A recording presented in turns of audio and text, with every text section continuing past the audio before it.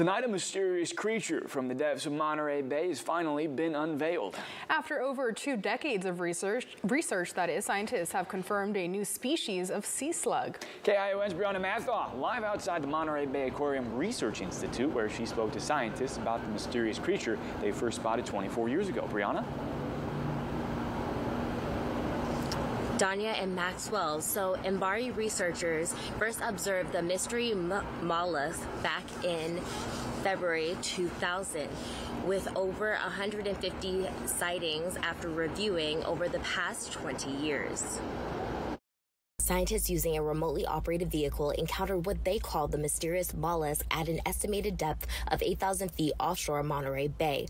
Robinson and a team of ROV pilots saw the creature on their vehicle's cameras. We came across this spot off in the distance, and we asked the pilots to fly gently over in that direction.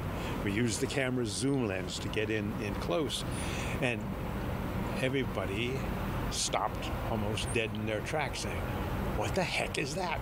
We've never seen anything like that before." These mystery mollusks are typically found in open water, far from the seafloor, swimming by flexing their bodies and drifting with the currents. Scientists have been captivated by the striking and unusual appearance of this new sea slug. It has a big oral hood at one end that leads into the mouth, and sort of a flat tail at the other end with some finger-like projections sticking out.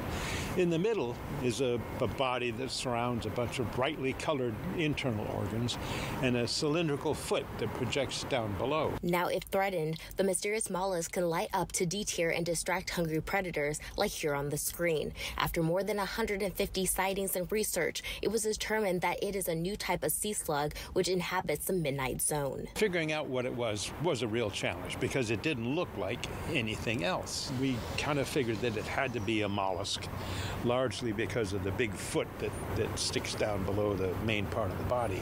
Robinson has devoted over 30 years to studying the mysteries of Monterey Bay. This recent discovery is helping to literally highlight the depths of the ocean. This discovery is an indication of the kinds of discoveries that await us as we continue to explore the ocean, the deep ocean, even further. Now, some of these specimens are being sent out to an institution into Washington, D.C. to act and serve as a reference point to other researchers. Reporting live out here at Moss Landing, Brianna Mathaw, KION News, Channel 46.